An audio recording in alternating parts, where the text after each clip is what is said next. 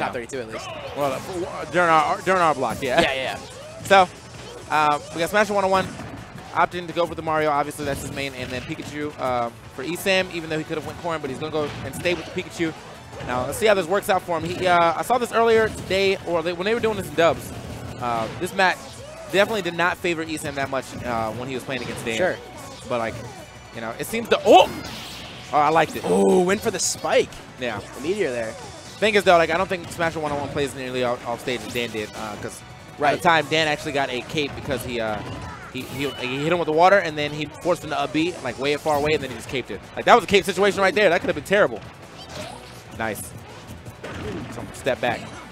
Down air is a landing option against Pikachu. It's really good. It is.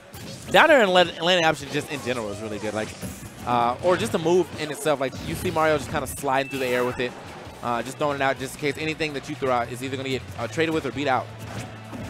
So 124% is going to be too much for that down throw to forward air combo on Pikachu's lightweight. Yeah. Did not get the cape on that Thunder, though. Would have been real nice for him. Nice stuff, right? Nice catch by Smasher 1001, though. Ooh, nice dash attack to put ESAM into an awkward situation here. Oh. Ooh, just misses that forward smash. Yeah. And missing his forward smash as well. ESAM not going to opt for the Thunder right there. Actually going way up there for it. Got an up tilt that traded and then a forward air. Or up air that traded and then a forward air. Ooh, nice nair. ESAM's got to look for something here off stage. Closing out this stock's very important right now. Yeah, it looks like he was trying to two-frame that recovery with that forward tilt, though. Oh, I could. Pretty sure would have finished, but yeah. Smasher 101, get some lucky breaks here. He recovered over ledge, but still managed to keep his stock. Nice down air. That'll secure the first stock. ESAM up one stock. All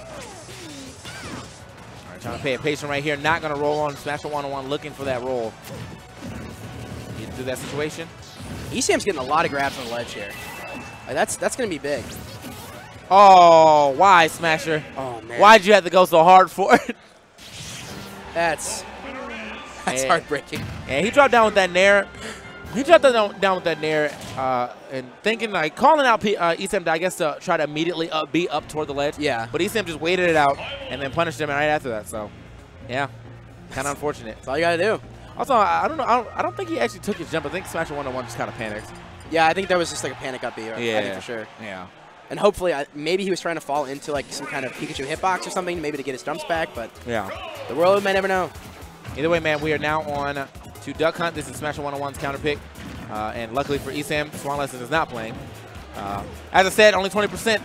I really wish it played right now though, because I know he would have liked Swan song? He hates that song. What? He hates it. Unbelievable. Yeah, we're like two sides of the coin, man. Like, anytime it plays, he always tweets at me and tells me, like, you know, hateful things. Like, no, it's horrible. Either way, you know, he's doing the hateful things right here to this Mario. No kidding. 84% to 39, looking quite nice. He looks for it right there, but there it is. That's the reaction he's talking about. So, he gets the Thunder. Oh, trying to go for the double Thunder. Ends up getting a duck that time, though. But yeah, no, he went for the down tilt. Ran up and tried to hit Smasher with it, but Smasher rolled out, and then he just grabbed that. That was smart. Smasher having a hard time getting back on stage right now, though. Something that Smasher 1001 is doing really well is using cape. He's using cape to, like, relieve pressure for himself every once in a while. He needs to find different ways to not get grabbed, though. Like, Pikachu is getting so much off grabs here. Yeah. He's got to place, yeah, see, like, throwing an up smash out like that in the neutral, I mean, usually a good idea, but this percent differential is making it kind of hard. It's definitely an all right idea, but he's done it so much now that ESAM is actually just running up and spot dodging. Exactly. Like, he knows it's coming, so he's just like, all right, man, like, let me get that free punish. Nice neutral air, though. Sending that man way off on the left side and out of that first stock. Okay. Ooh, nice back air.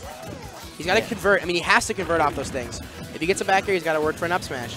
Yeah, and also, like, not even like that. Right now, he needs to start mixing up the way what he's going for. Because, like, he's up smash so much that ESAM's either going to spot dodge more often or he's going to stay in shield. And now he's looking for, like, ESAM spot dodge, so he holds charge, but ESAM just holds shield even more. Right. So instead of going for that, just go for the grab, man. Yeah. Start forcing ESAM to think he needs to air dodge more or spot dodge more, and then that's when you go for that spot dodge. That's the second time he's looked for that down throw to forward air combo off the ledge. Yeah. And again, it's just too high a percent.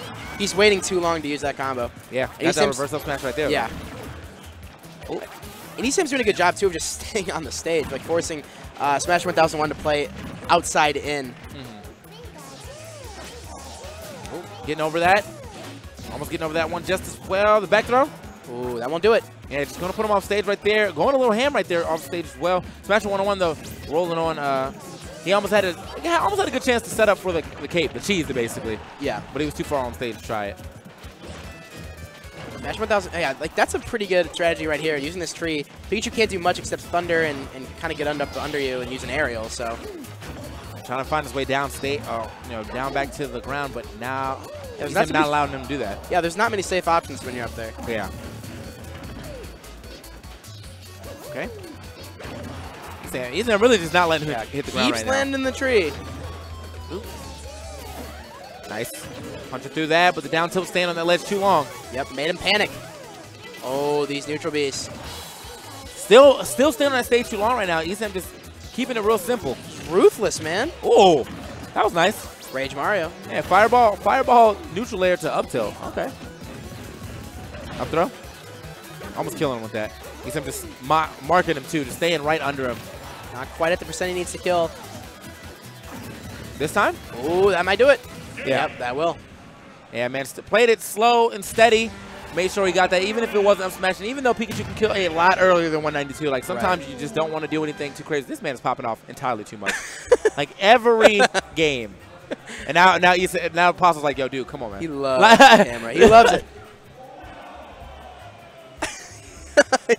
Giving the deuces every time. Oh anyway, man, we are back once again. Combo Breaker. Woo! Shout out to all these sponsors, as you can see. I will list them off, but they're all right here. And when we get to the other screen, I'll list